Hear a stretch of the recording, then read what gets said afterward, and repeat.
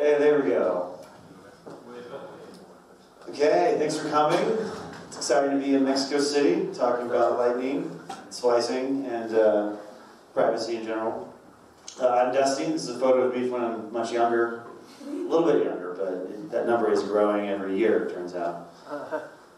So a little bit about me. I've been doing like Bitcoin development stuff for probably 5 years, and about a year and change ago I decided to focus on doing Lightning stuff.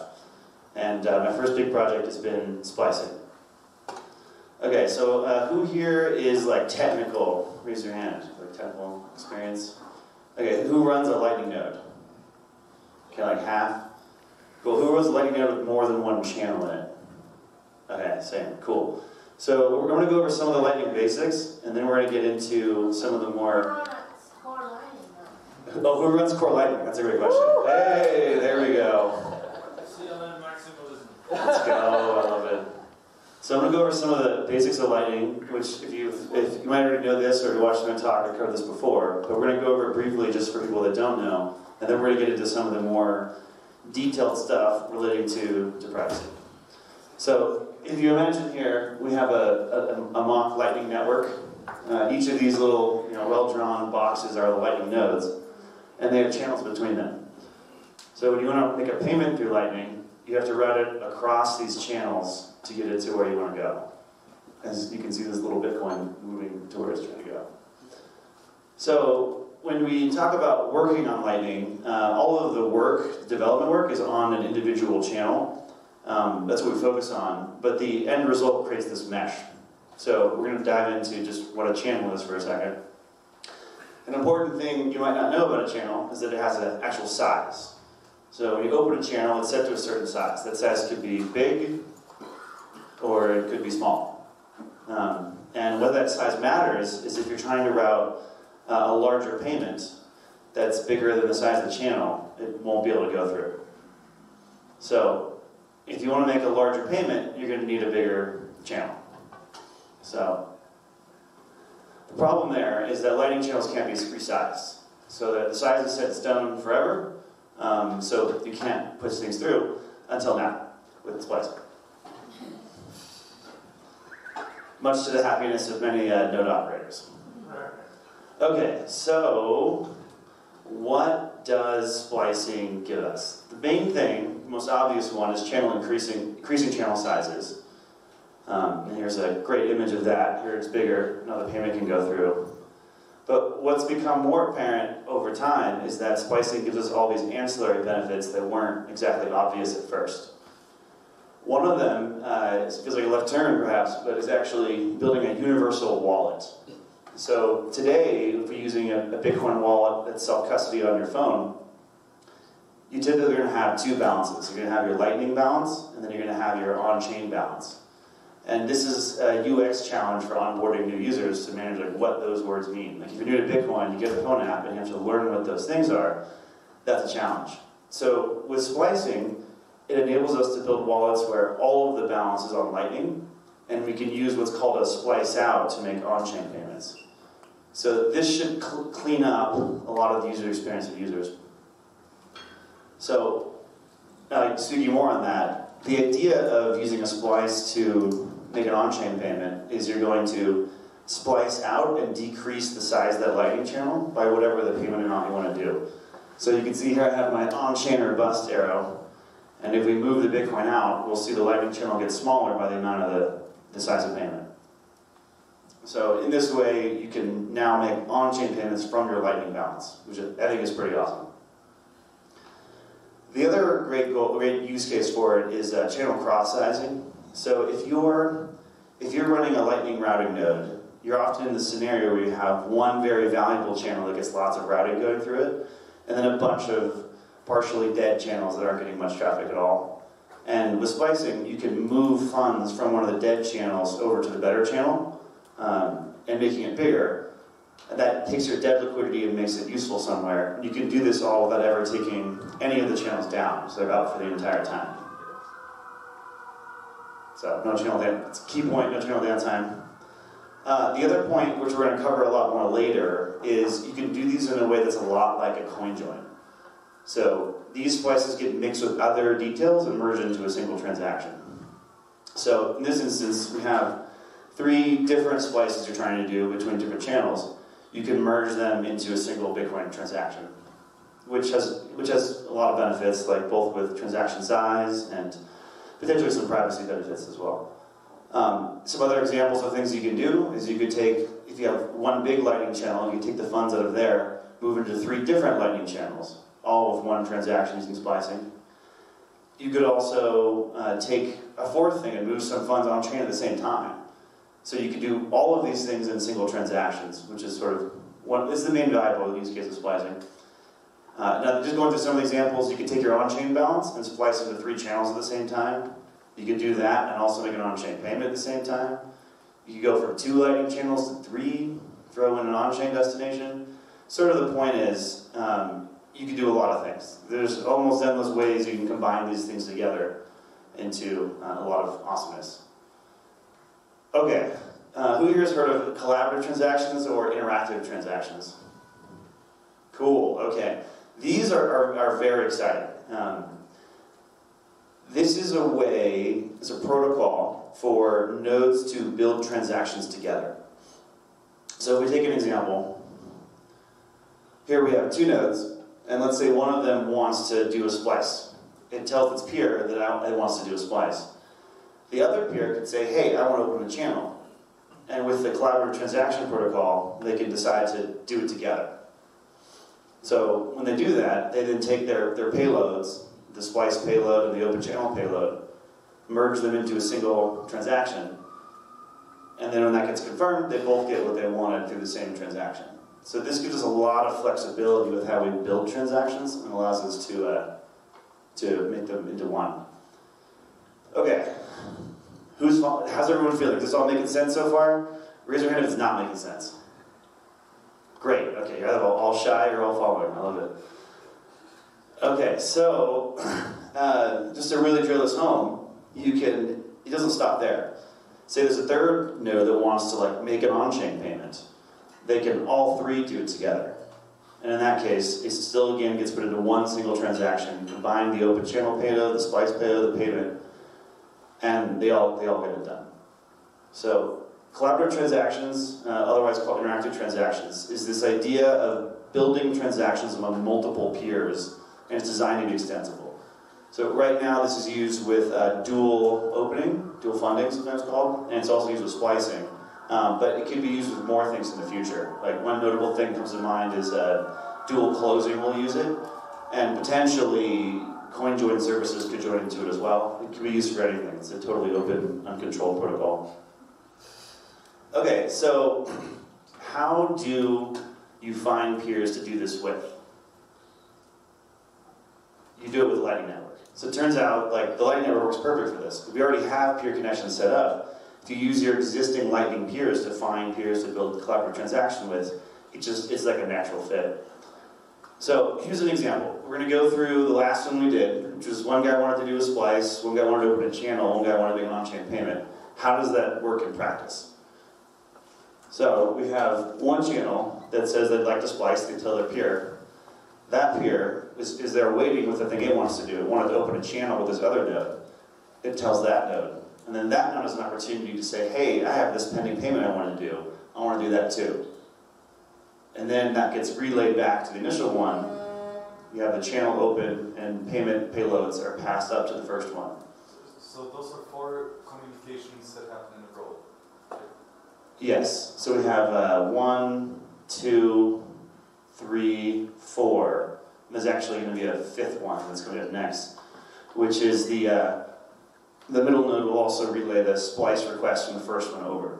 So in this way, every node in this particular collaborative transaction ends up getting all of the payload details, and they're passed from peer to peer. And does ordering matter here? Like which message gets sent when? The ordering, well, the ordering mostly doesn't matter, but you do have someone who starts it. So in this case, the top node here started the whole process, and the second middle node is responding to that request. So the second middle node will have some pending stuff that it wants to do, and it's going to try to save fees, but instead of doing it right away, it's going to wait till it gets an incoming request, and then add in what it wants to add to it. So this middle node waits for the answer until it coordinates with the right node that, hey, let's open a channel. Yes.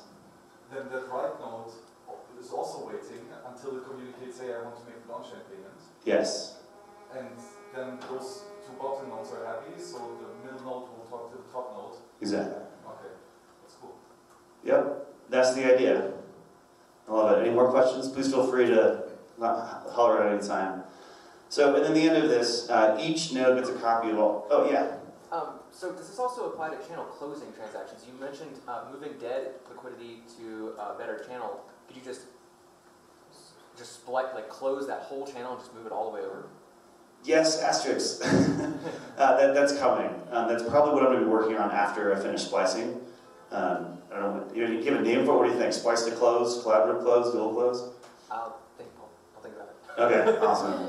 Yeah, that's definitely coming. And but that's still in totally the idea stage. Sorry, another question to the previous slide. Here, that right node, if he wants to make a payment, but the middle node does not talk to him to open a new channel, that new node could not be part of this whole construction. Correct. It's a response, so someone has to invite you, so to say. Yes. Yeah. And, you know, maybe at some point nodes there'll be some kind of service that they'll invite people just to invite them. There's nothing stopping that from happening. But as it's spec today, there's no reason they'd be invited without a prompt. So one guy starts it, and then there's a chain of invitations until that's done. Yep, exactly. That's cool. Cool. So then each node gets a copy of all the payloads. They combine them into a single transaction again. And then once it gets confirmed on chain, we get the splice. One guy gets his splice, the other guy gets his channel opened, and then the other guy gets his payment made. And it's all done in a single transaction. But in practice, this extends much further than just these 3 node examples. These are kind of keep it simple. In practice, this can chain on for many peers. So here's an example with, what is this, 6 peers. And we have the same guy starting a splice, and then they're inviting other peers along their channels to do other things too.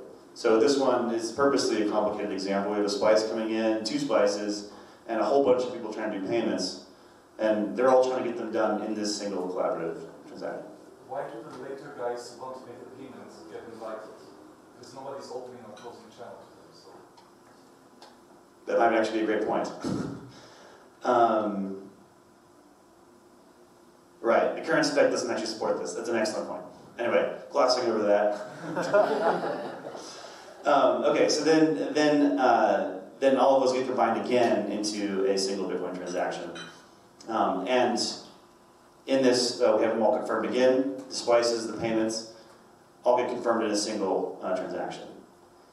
So, all right, what about privacy? How does this work from a privacy perspective? So who knows what's happening in this whole setup? Let's dive into the first peer. So what actually is this peer made aware of in this entire process? Okay, let's zoom into it. That's the peer we're talking about. He started everything. So he started out saying, I'd like to make a splice. He was aware of his own action. Talked to that node. And then what he got back was a request to do, I'd like to do a splice in 18 transactions. And that's all he sees. That's all that node knows. And there's no way for it to know about the other 5 nodes that are further down the path. And each of these 18 transaction outputs are registered separately. So there's not just one batched request with, hey, I want to do these 18. Yeah, that's what Lisa said earlier, but I'm not sure I understood the point, because whether it's batched or one by one, you still can't infer that it's all from one person or all from separate people. I was confused about that. Yeah, that sounds correct. I mean, the actual protocol moves these outputs over one by one, but my understanding is in practice there wouldn't be a way to tell anything from that. Yeah?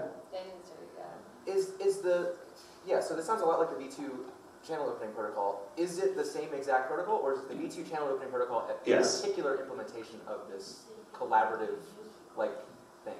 Well, I mean, yeah, it's the same protocol. Yeah, okay. and that there's a lot of benefits to being the same protocol, is that it makes it work with it. So if you wanted to put a dual open v2 and a splice thing in the same transaction, because they're using the same protocol, that becomes possible. Okay, so basically you could, it's correct to say you can use the v2 channel opening protocol to do channel splicing. You could do them at the same time. We gave that particular, the reusable part of the protocol, we gave the name interactive transaction construction. Okay.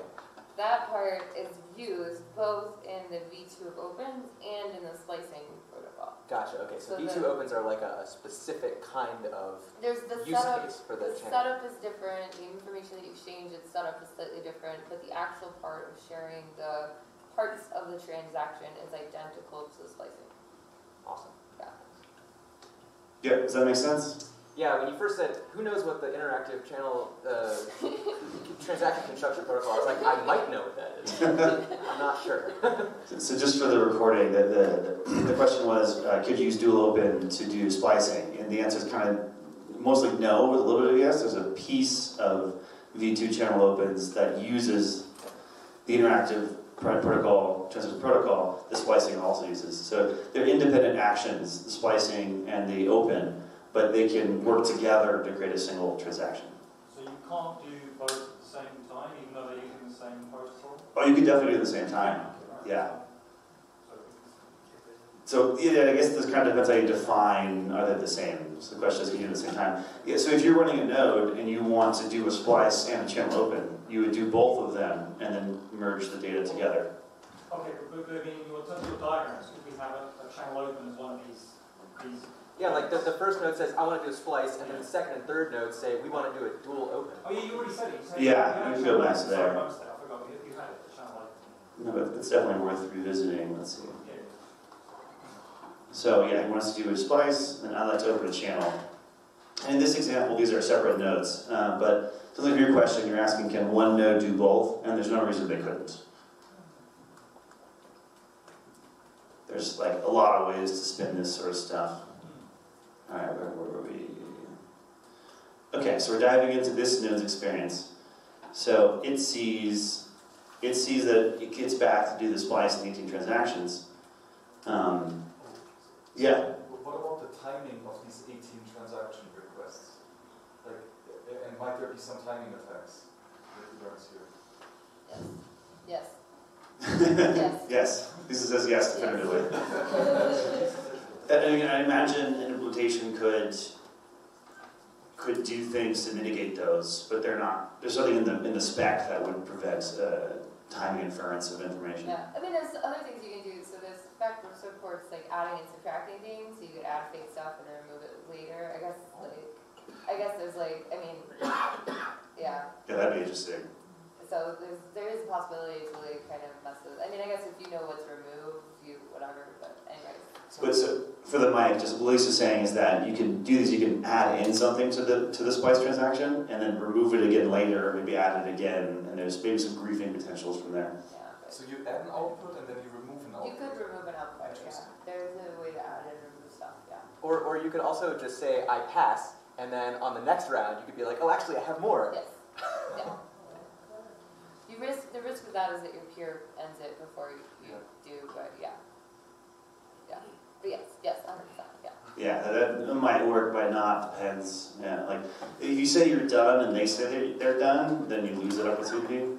But like, you have a chance, they might, and it's probably worth exploring how one might grief at these scenarios, but... Sorry to interrupt you, Max, what's the timing attack? What exactly? So that one of these other guys who's making the extra payments, you're seeing it happening? Who's seeing what? I guess. So I'm guessing, like the longer this chain is, the longer it will take. It has to pass through the other guys. Exactly, and so I was thinking like globally, observation, within the path. Within the path, yeah. Okay, makes sense. So like the difference would be the one example is here you have a long chain versus the other thing is it's still just the 3 nodes and the third node wants to make. So if it was hub and spoke, you wouldn't have that concern, I guess. Yeah. Yeah, I don't know, maybe you get a random delay on purpose. It's interesting questions. Anyway, moving on. So just to kind of really drive this point home, like if you're before this node that's circled, did our peer below do all of these things? Did it add 18 payments and do a splice? We don't know. It could be either. It could have done it. It could not have done. So you end up with plausible deniability, where even if you're going just one hop and they're doing stuff, they might have done other hops that you don't know about. So if they're literally just doing their own stuff, you don't know that it's them. If they're doing other people's stuff, you don't know that it's other people's, it could be theirs. So it creates this plausible deniability. Yeah?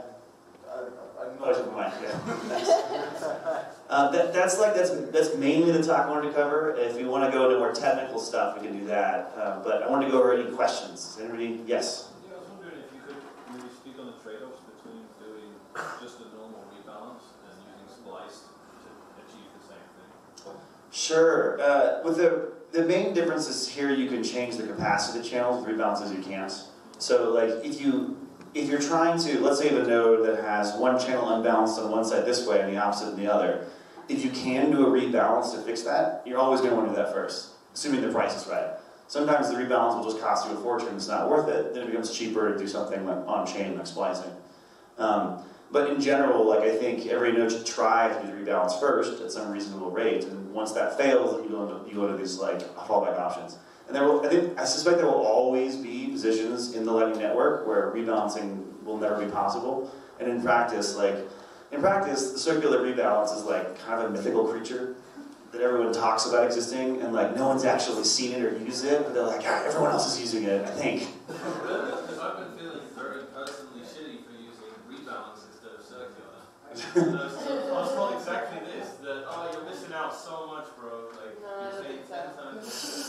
So it doesn't even exist. Awesome.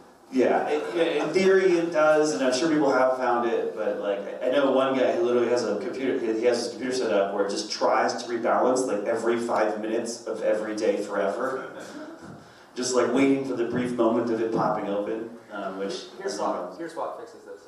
Well, PureSwap, there you go. There are guys, like, there are people that have opened channels to my node that instantly, I call it instant nuke, where I try and make my channels balanced, and then immediately after I balance it, it goes all the way back to entirely outbound my end. So it's Pay with Moon does it, and a couple of other of these like big Lightning payment processes instantly, like, so I'll spend like 500 sats balancing channels, and then they'll just go back like that immediately, and then suddenly only go outbound liquidity again. So it's trying to keep it balanced. So, I wonder if we get a mic on. I just want to repeat what he said for the TV. He was saying that he gets a good Lightning channel going, he balances it, and then peers like Moon instantly unbalance it for him like every time. But it's Pay with Moon, not the Moon wallet. Pay with Moon. Right. I mean, are your fees high enough? Like maybe your fees are really low? yeah, I raised them all really high, and they tried to do a couple more and paid me like 24,000 sats. Wow. Yeah, that was good. They stopped doing that now. So. I was wondering if that was like what you were referring to a minute ago, someone just monitoring it, automatically doing it. Most likely. Yeah. Yeah. Yes. Yeah, hi, yeah, it does. I've got a question about the mechanics of splicing, because I've been looking at this recently thinking about, well, I won't describe it, but so when you splice, you've got a new transaction, so you've got to wait for it to confirm, right? So as I understood it, I think Christian Decker told me that you sort of basically maintaining the state in both the old and the new channel simultaneously. Right. And I was just, I think maybe Lisa answered this yesterday, but I'm not really sure. Like, is it like, I'm worried that if, at my particular use case, maybe both channel, well, anyway, because you've got to wait for it to confirm, it might take a while. Is there something screwy that can happen, like if payments are being forwarded through it and like capacity is different? I guess it's just, I think you said it was the minimum, Lisa, of the two. That's right. Whichever one, if it doesn't work on one of them, then it doesn't work. Is that Yeah. basically how it works? So you can, this process can take quite a while, right? Yep. Yeah. The idea is, so splicing is changing the channel balance. There's an old balance and a new balance. Whatever the lesser of the two is, then you're only allowed to route that amount until the splice confirms. Yeah, and the way they're done in parallel is in a typical Lightning channel, you have your funding transaction, and then a pre-signed commitment transaction, and a bunch of HTLCs in there. And then with splicing, you just duplicate that. You have your funding transaction, and you also have the splice transaction, which is a duplicate funding transaction, but it's still pending. And then you create a commitment transaction as a child of that one, and recreate everything the funding channel has. So essentially it's all a duplicate. Yeah, thanks. It's definitely, I get it now. My particular use case is a bit weird. I have a protocol I'm trying to imagine where actually the two parties will sort of sign off on the splice, but then there'll be other stuff going on before they even broadcast it. Does that sound like it will cause a problem? Other stuff is in payments? Well, no, they're pre-signing a bunch of other transactions, and then other transactions get broadcasted, and then this splice in is actually going to be delayed with a, I'm not even sure this is remotely feasible, with a time lock. Yeah, maybe I should explain it. Yeah, it sounds vaguely like a grandfather pinning attack. Like, what that is if in the splice transaction, you're adding in funds from on-chain, and those funds coming in aren't confirmed on-chain. Yeah, Yes. And that, I think that we've updated the spec that's specifically not allowed Yeah, I can see why, yeah. for these issues. So only confirmed coins can be added? Yes. Zero conf is not going to happen. Stop trying to make zero conf happen. No, it's not easy. So the question is zero conf going to happen? I guess the next talk. No comment? How about -1 conf channels? Can we do that? What's up? How about the ordering of the inputs and outputs of the final transaction? Yeah, that's a great question. So the question is, what is the ordering of them? And they're ordered by serial IDs, which are randomly assigned. So it ends up being like deterministically in a random order. Can you elaborate? Yeah, so every time you add an output, you give it a serial ID, and then all the outputs have a serial ID, and then you sort by those, and those are just chosen randomly. Is there a reason that you're thinking about that? Test. Okay, so but every peer needs to know the ordering. Yes. And so how does I still don't get how to reach consensus on the ordering. When I send an output, I also send it serial ID. So the person who registers the output also chooses a serial ID. Yes. And that's just nonce. Yeah, exactly. And So- so the input's the same. Yeah. Okay. Yeah, so it's not designed to be secure against anything. It's just literally, this is our deterministic way of determining the order of inputs and outputs in the final transaction. But that means that an individual user can just choose their serial number, so they can just like choose the highest one and make sure that it's on the end of the list. We'll get it first, yeah, but I mean, there is no benefit in being first. The point you're trying to make is that you want a random ordering, and that doesn't really assure a random ordering, because I can choose the highest serial number and make sure mine is in the position. I know it has no value to me economically, but I think privacy, it might screw up privacy, is what you're looking at. It's an interesting thought. Yeah. Is there any? I mean, yeah, I haven't thought of it very much. I mean, I suppose you could deterministically generate the nonces from the outputs themselves. The alt or address. Yeah, it's an interesting thought. And how about blame attribution for failure to sign? Can you explain that? That's a great question. So we have a conjoint transactions with many inputs, and the transaction is only valid if every single input signs it. So if one single input fails to sign the conjoint, we have a denial of service. The transaction does not succeed. And so that could be, and so the problem is, you need to attribute that a certain person failed to sign, and then ban him from entering in the future, because otherwise you just keep on registering the same coin, and you keep on not signing, and for indefinite amount of time you deny the service. Yeah, I think like that's a great point, and I think like there's a couple of things there. In other words, signing order, but like I believe the best way to do this is to blacklist actual UTXOs. But how do you find consensus on which UTXO to blacklist among all the peers? Well, you think you just do it individually for your own node, but that's definitely an area where I don't believe there's anything in the actual spec about that. This is like more of a implementation-specific sort of detail. But there is a related thing, which is the signing order, like who is supposed to sign first, and which is kind of related. And what we've come to is the best idea, as we understand it, is having the person who put in the least amount of Bitcoin into the transaction, like they have to sign first, and then you go up from there to the ones who put in the most and sign last. Well, why is signing order important? Because there's a potential grief where you could purposely not sign to like lock up people's, just to screw with them and make it so they have to double spend their UTXOs in order to get out of the risk of this thing confirming later, sort of thing. Isn't it related to your point about blame? Because if we know the determined signing order, then we know that that's the guy who should sign next, and therefore we've got a blame there, no? Have I missed something? But if they have an honest reason not to sign, for example, because somebody else added an illegal output or something, you cannot distinguish between like them being honest and them being adversarial. But this could be done with anonymous credentials. I think that's Max's point. But who issues the anonymous credentials? Satoshi.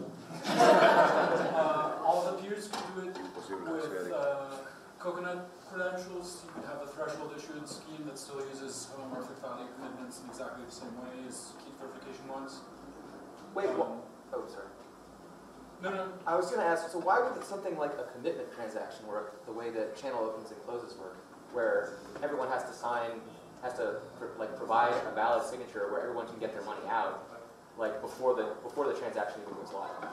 No, you do that for Splices and for the lending. So that happens before the transaction signatures go anywhere. So you do get valid, you would get valid signatures from your counterparty for the commitment transaction. I just want to relay for the recording. He was asking, what if people pre-sign the commitment transaction before doing this? And Lisa was saying, yes, they definitely do that already. So commitment transaction, before you sign anything with the Splice, you make sure all the commitments are signed correctly before you do anything with the splicing signatures. The threat with these coin join type constructs is not that, we're talking about coin join here effectively because everyone's contributing inputs, is not economic. Like there's no risk of people getting their money lost here. It's like there is when you put money into a multi-sig.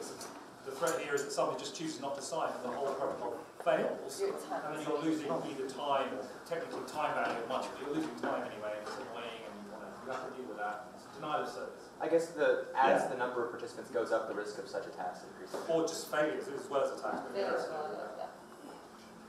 Yeah, and there's like, if you're a big Lightning service provider and you only have so many UTXOs, this could be a concern for you kind of thing. But you're not losing money, you're just losing, there's just more clutter to keep track of kind of thing. Cool, yeah. Okay, if we have no more questions, I think I'm over time already. So thank you so much.